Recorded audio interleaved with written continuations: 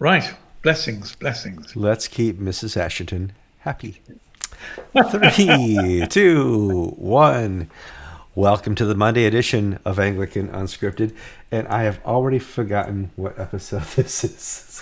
539. Thank you, Kevin. And it's episode 539. I'm Kevin Carlson. I'm George Conger. I'm Gavin Ashton, and it's also the last day of the month, 30th of September, 2019.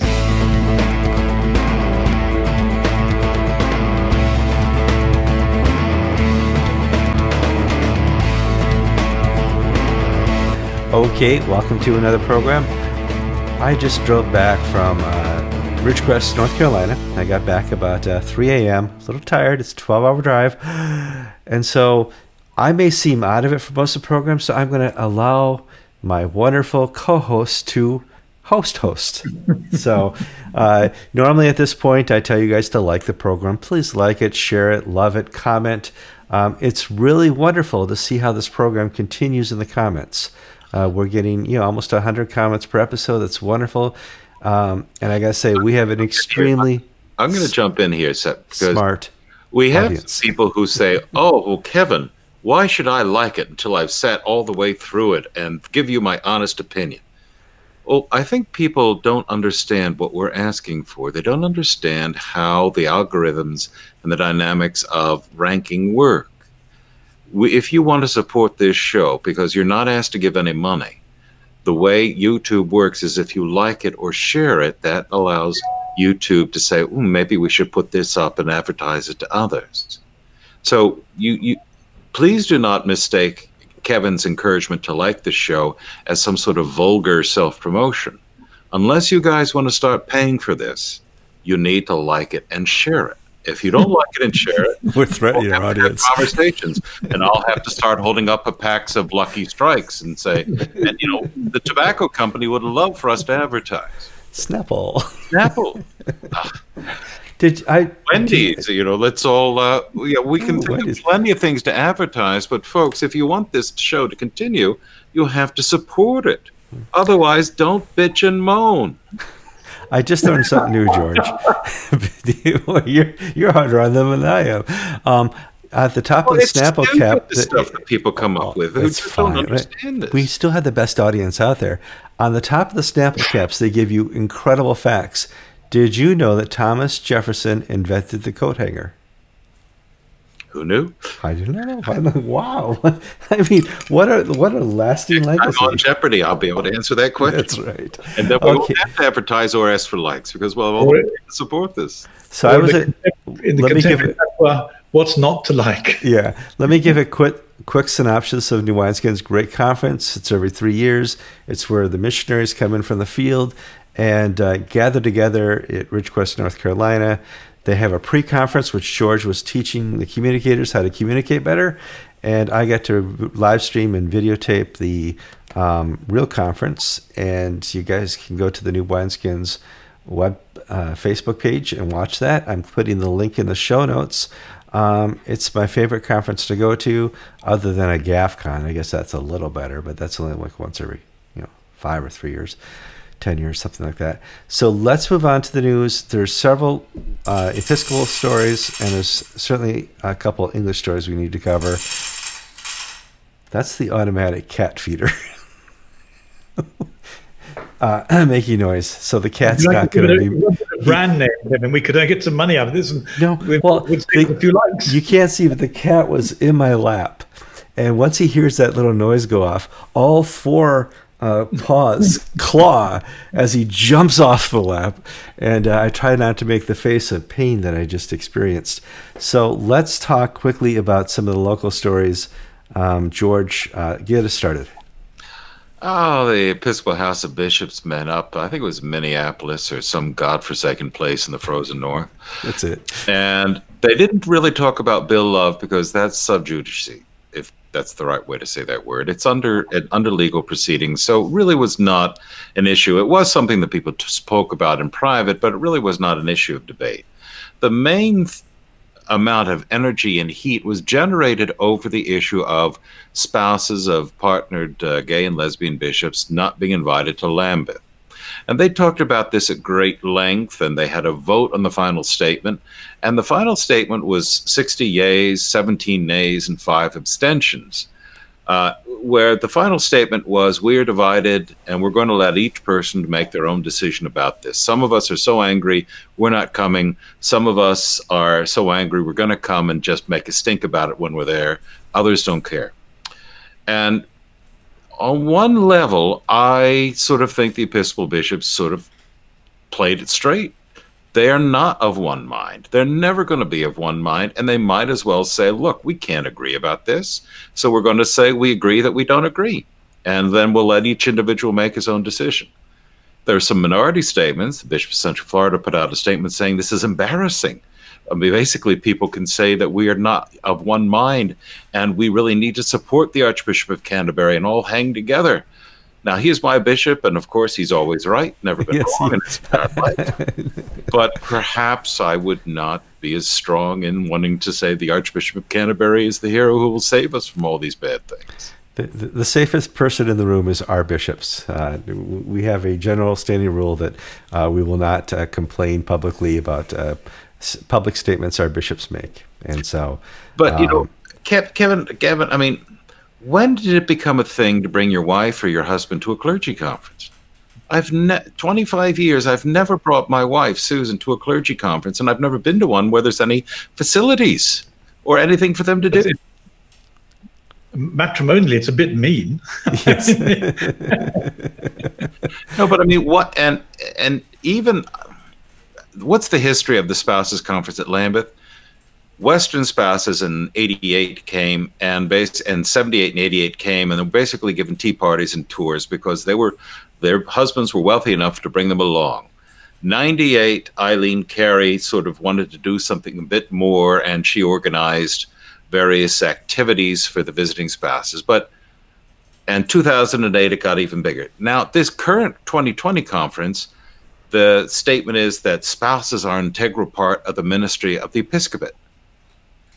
And I'm thinking, what church am I belonging to? When did this happen? And where, I don't see this in the prayer book. I certainly don't see it in the Bible, apart from only having one wife at a time. Episcopal Church allowed to be divorced and remarried. It's only one at a time legally.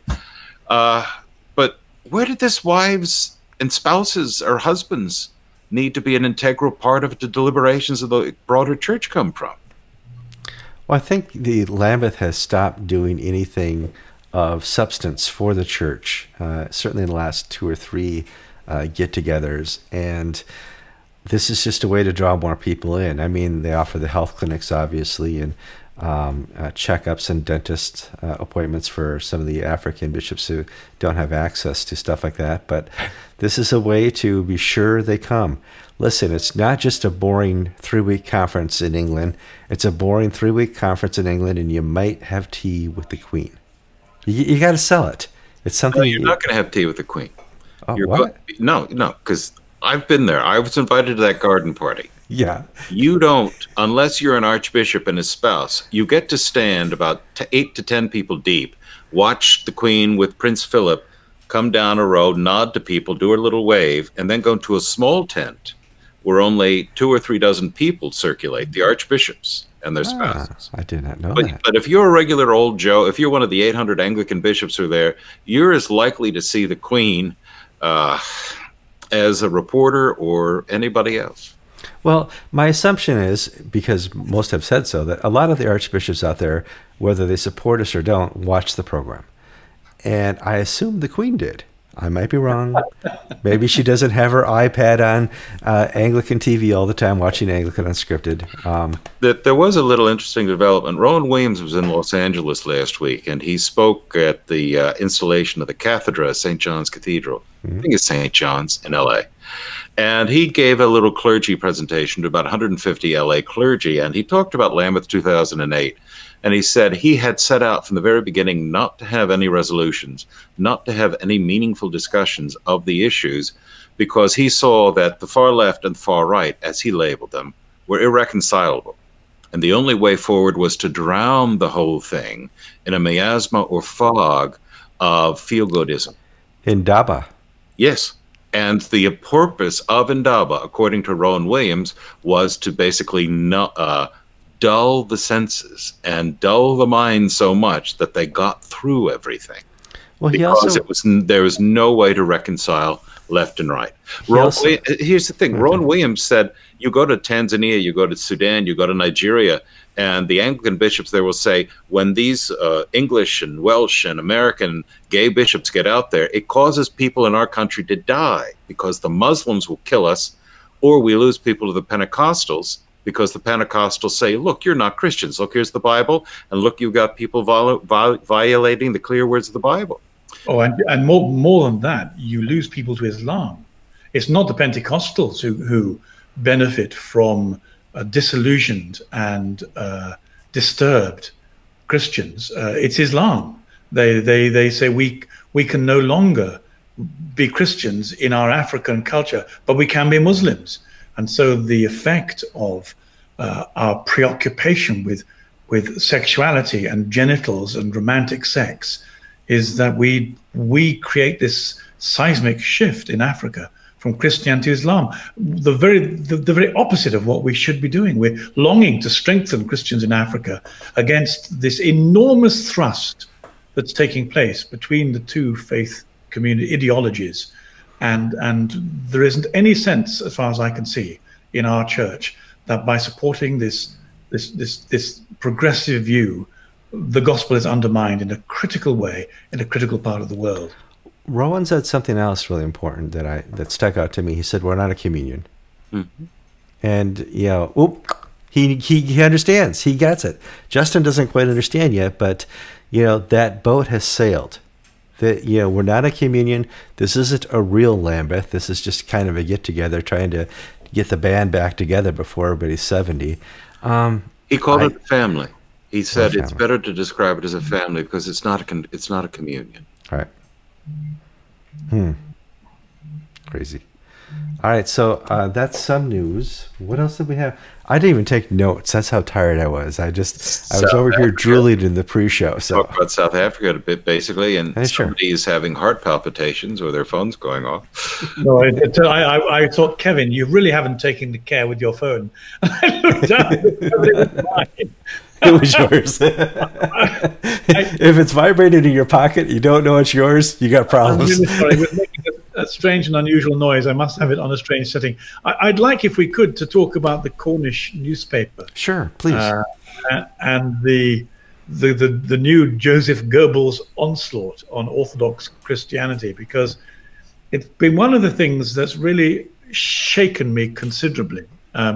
The story so far is a rather sweet and encouraging one. In a very beautiful fishing village in Cornwall, right at the far bottom left-hand side of England, although the Cornish are not altogether sure they're English, but anyway, there's a fishing village called Fowey, pronounced in American Fooey. and there's a really very good vicar called Philip de Grey Waters. He's built up a very enthusiastic Anglican congregation in the parish, the ancient parish church there. But he decided he could no longer remain in the Church of England.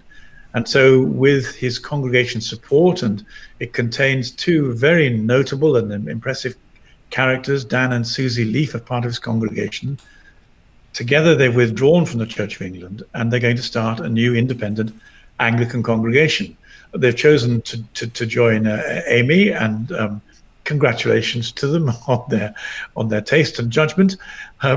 And it all looked really very good, and the beginning of a movement that we're encouraging very strongly as people of conviction step aside from a Church of England that can't be saved. So he was then. I was just say they did it in a very gentle way. Yeah, they really did. No discriminations, no accusations of heresy. Bishop Mount Stephen down in Truro was not lambasted for being the Antichrist. It was done as well as it could be done in such circumstances. It was. In fact, I thought they were being a little bit too genteel, a little bit too civilized. I thought, what's the point of making this dramatic prophetic gesture if you're going to cover the decadent the institution full of apostasy with compliments. Anyway, that's how they did it. Bless them. The next thing that happened was they were interviewed by a local reporter, and George points out that this was an internet publication and not hugely influential. But what was chilling was the political sophistication with which Mr. de Grey Waters has been damned. So this reporter, it's a small community, and he's gone to Philip and said, I put it to you that you're an extremist organization, you're right-wing and homophobic and extreme. What have you got to say? And the vicar, clearly a bit taken aback by this, gives all the right answers and says, actually, we're leaving because of the way the bishops have dedicated the baptismal liturgy to a trans identity, and I'd have done this if they'd used the baptismal liturgy for anything, like the prosperity gospel. It's not about trans issues or gay issues. And rather than listening to him and paying attention, the reporter then goes to the local community and has people say, yeah, well, they belong to GAFCON. You know, GAFCON thinks being homosexual is a sickness you can be cured from.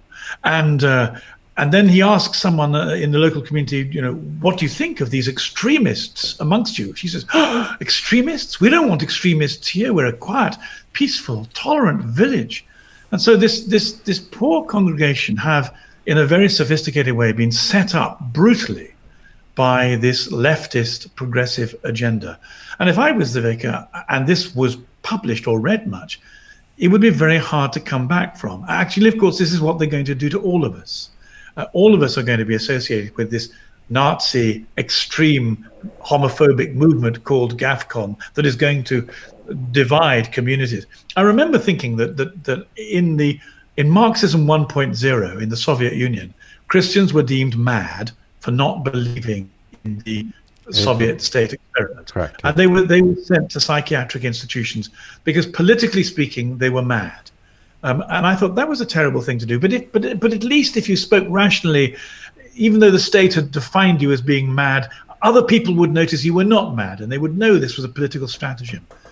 The horror of this is that because we've got this particular kind of thought crime, it doesn't matter what you say in response to being told you're an extremist, homophobic, right-wing member of an organization, because nobody will believe what you say. And we are very badly stitched up. And we need to try and find imaginative ways of undercutting the narrative. In fact, I lie in bed at night thinking of ways in which, you know, clever one-liners that one can somehow displace this whole world view upon which this sophisticated condemnation is based. But you can't. I mean, this is the end times. This is the evil that is going to be partaken upon us. This is Rome, year 60 AD. But you can't fix stupid reporters. That's not fixable. Yes, you can. No, you can't.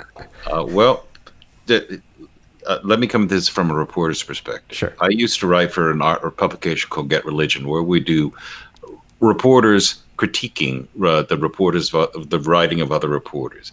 This article is as bad as it gets. This is Joseph Goebbels style baiting, false truths. I asked somebody who used to live in the town, and I told them what was happening, and what did they think? That's their source. So what's happening here is the reporter is lying. He didn't actually ask anybody.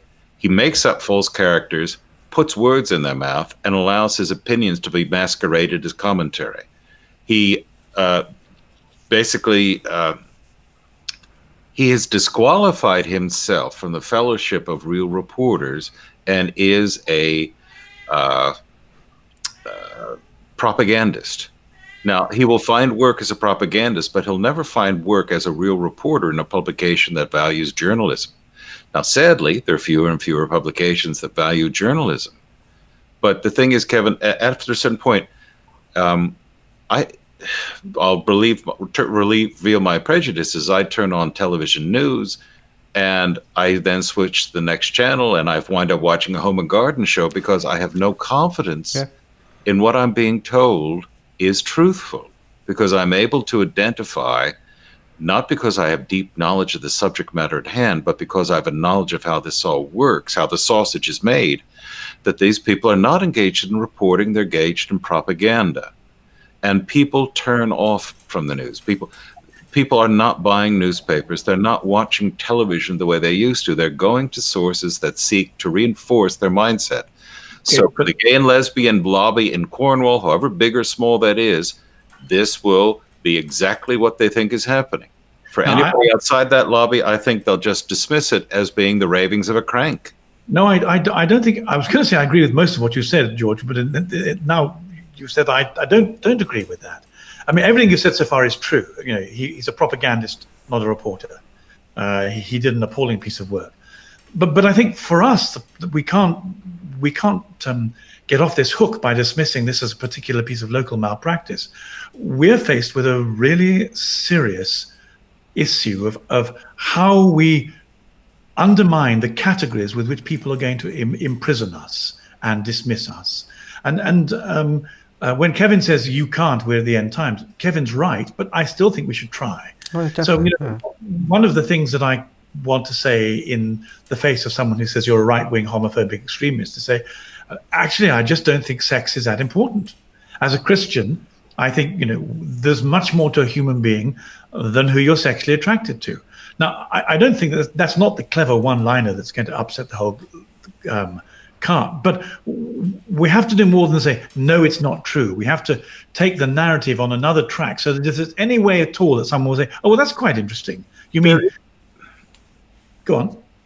There is a way, and you have seen it done by Anglican Inc. Once upon a time, all there was the Episcopal News Service and the church press offices. Anglican Inc., Anglican Unscripted, and these are the ones that we do. There are other out there who also produce copy. Our copy, our reporting, is as influential, has a larger readership than the official publications of the ACNS and the Episcopal News Service. Why is that? It's because people do not trust what they read in ENS and ACNS.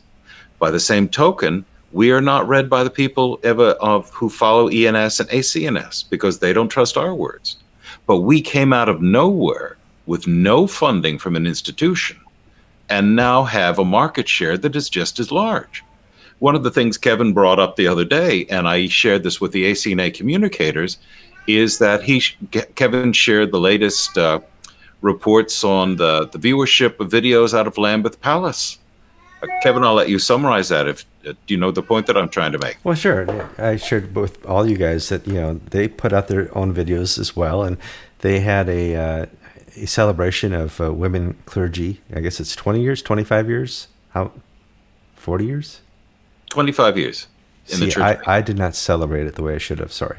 And so they post their little videos on the Lambeth website and YouTube page. I went and looked because I want to see what kind of content they're putting out. And I noticed over months and months, they get 40 views, 50 views on a really good hot topic, 70 views. And so I'm like, you know, people don't care anymore. Either they have nothing good to say that's worth listening to, possibly, or there's a better source of information out there like Anglican.Inc. and Anglican TV through Anglican Unscripted. And we see this in the Catholic world. We have the official Catholic publications and press offices, and then we have places like EWTN and the Church Militant, I don't wish to leave anybody out, so I'll stop right there, yeah, who have as broad a viewership as do the official publications. The point is that the battle's not over within the press world, but what has been created is a vacuum, and that those who wish to seek the truth and wish to find out what's going on need to support those people who are trying to fill it. David Virtue is an example. David Virtue was the first man in this game in the American Episcopal setting, and he basically stood against the Episcopal News Service for many, many years before anybody else came along. And David Virtue is prospering. Now, he's prospering. Mm-hmm. Indeed, he was the first to the party, and I think he's had a great influence, you know, for the blogger that he has put his efforts to. It's amazing to see that, yes, and I hate to sound like the X-Files, the truth is out there. We're out there. You know, we're out there putting together good journalism with truth, letting people know without using all the foes of journalism, that this can be done correctly and accurately, and with three guys who have a lot of fun doing it. Well, I'd like to say, I mean, all that is true, and there's no harm in allowing ourselves to be patted on the back, perhaps. I just think there's a lot more to do. The task that this article presents us with is an enormously challenging one, where together our job ought to be to find ways that are intelligent, critical, spiritually wholesome, prophetic, and accurate, in order to help Christians undermine the very pernicious assault that we're being surrounded by. We're being tricked by this propaganda, and there are different stages. One is there are a number of people who think it's not propaganda, they're not being tricked, and they watch Lambeth Palace videos. There are another group of people in the church who say something is very badly wrong, and we're not completely convinced that going along with the present zeitgeist is the right way to go. And then there are people who know it's really very badly broken and are looking to resist. One of our jobs is to give people the intellectual and spiritual and psychological equipment to make that resistance as sharp as it could be. And there's a further category, and that's people who just don't want to know. And we're criticized for publishing stories because why are you bringing out this bad news? It just upsets people. It'll only make the situation worse. If we just ignore it, it'll go away. I'm paraphrasing, but that's a worldview. And there are people who would rather not know these things that make their heroes and make their leaders and have feet of clay. So we're dealing with it's almost psychological issues of personality profiles of how you wish to receive information. Thankfully, one of the paragrams of this show is to bring darkness into the light. You know, yeah, it's tough. There's hard information out there. The darkness. What's that? Did I say it wrong?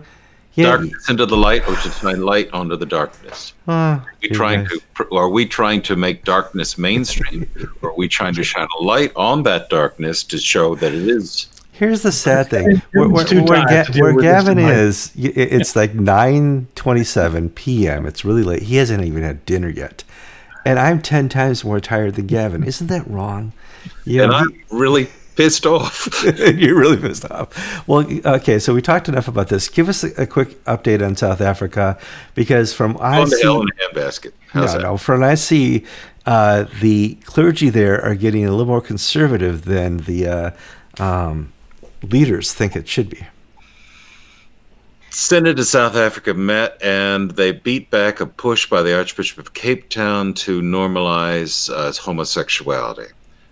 South Africa legally has gay marriage and civil unions. The Anglican Archbishop Thabo Makgoba, who, by the way, is the head of the design group for Lambeth 2020, has been pushing for a local option, so to speak, allowing clergy in the Diocese of Cape Town and some of those in the suburbs to go ahead with gay blessings. It failed. It failed on a very narrow margin in the wider synod. 2016, it failed in the House of Bishops, 16-6. Now, what are we seeing happening is that the Anglican Church in Southern Africa used to be a predominantly white church amongst its clergy and parishioners. It's becoming Africanized. Many of the white clergy are emigrating. South Africa is not a very nice place to live anymore. Some people don't have a workplace to go to, but that's a different story. And what we're seeing is that newer bishops outside of Cape Town and Johannesburg and places like that are getting closer and closer to the mindset of their Central African brother bishops. So we're seeing a slow, quiet movement of GAFCON influence expanding, but we have to wait for the current generation of leadership to go away. See, South African clergy are no longer being shipped to the UK or to Europe for advanced training because there's no money anymore. And they're no longer white missionary priests going down to South Africa because there's no money anymore. So the church is being indigenized. And as it indigenized, it gets either closer to the gospel or closer to syncretism. And those parts of South African church that are getting closer to the gospel are getting closer to the GAFCON movement and the wider African church. Gavin, quickly, I want to let you get to your supper here in a second. I want to move on and talk quickly about Brexit. It looks like Brexit in one way or another is going to happen. What? That's a cat. You don't have a cat on your table? No, I'm all delighted about Brexit. Your cat is a very calming influence. It's Brexit that's upsetting. We are in a society where people are going mad. I mean, they are behaving in ways that are very angry and unhinged, and sanity is seeping away. The next 3 weeks are going to be enormously interesting and colorful. I have a view on what's going to happen, but this probably isn't the moment to keep everyone out of up. And anyway, my primary focus is not politics. I think the spiritual struggle that lies behind this is extremely interesting. There's going to be a crisis, and I think a great deal of anger. I mean, that's obvious. I'm not quite sure what to say that will help anybody at this particular stage. I think everyone knows that I believe in the Brexit progress and democracy. George wants to say something. George, help me out. I'm about to Gavin talk. may not know what to say, but the bishops of the Church of England know what to say. Get out. They actually have an opinion on something. Jules Gomez, a friend of this show, had an article published on his website where he pointed out the Church of England bishops are completely silent on abortion, on the grooming by Muslim gangs of working-class British girls, issue after issue after issue after issue. But by God, all 118 of them can get together and say, why can't we all get along and be nice to each other? And then attack Boris Johnson for being anti-human. But, I guess Boris Johnson is not part of the equation who we're supposed to be nice to. But the Church of England bishops have made a resounding statement to say nothing of any consequence, but to say it loudly. I should have mentioned that article. It was really excellent, and it comes on the back of this pornographic fashion show in London Cathedral in Southwark. And Jules is exactly right. Of all the dreadful things they might have said things about together, they could only bring themselves to write a letter saying they want more polite language in Parliament. And I mean, yeah, it's bankruptcy of the most hollow kind. And while we're on it, George, are we going to impeach another president here? No. No, just no. Another day. Yeah. We've actually never impeached a president, have we? Actually, the first one was officially impeached, but other ones were threatened with impeachment and resigned. So. Well, Andrew Johnson, I thought it failed in the House, in the Senate. I don't remember. Nixon resigned before he was impeached. Yep. Clinton was impeached by the House of Representatives, but found not guilty by the Senate. So I don't think anybody's ever been impeached. Huh. But we're going. But right, you need 2/3 vote in the Senate, and even if you have all the squishiest of squishy Republicans holding up their fingers in the wind to see which way it's going, you still have it's not going to happen. There's a false impression out there that impeachment means fired.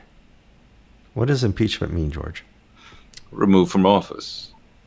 Nope. Or have I got it wrong? Tell me. Wrong. Impeachment just means it's the Congress is saying we don't trust you anymore. You are not removed from office. It's a bit like the way we feel about the Archbishop of Canterbury. Yes, impeachment is just part of a formal process of it's a slap in the hand, but you are not removed from office if you're impeached. There's that false impression because Nixon resigned because of course he resigned. He was about to be fired. No, he just left because he's an idiot and he was stupid. No, Nixon. I think you need to give Nixon credit because in 1960 he was urged to fight the returns in Texas and Chicago because there was widespread cheating. That's true. And that the Johnson is the senator from Texas and Mayor Daley of Chicago fixed the outcome for those two states, and that gave the election to Kennedy. And Eisenhower urged him to fight back, and Nixon said no, it would destroy the republic, which is going to let it go. There are moments when we have to have a sense of proportion, and I'm weighing up my burnt sausages against this expedition. Oh, here we go. We're done. I'm Kevin Carlson. I'm George Conger. I'm Gavin Ashenden, about to eat supper. You've been listening to episode 539 of Anglican Unscripted on the 30th September. What's not to like?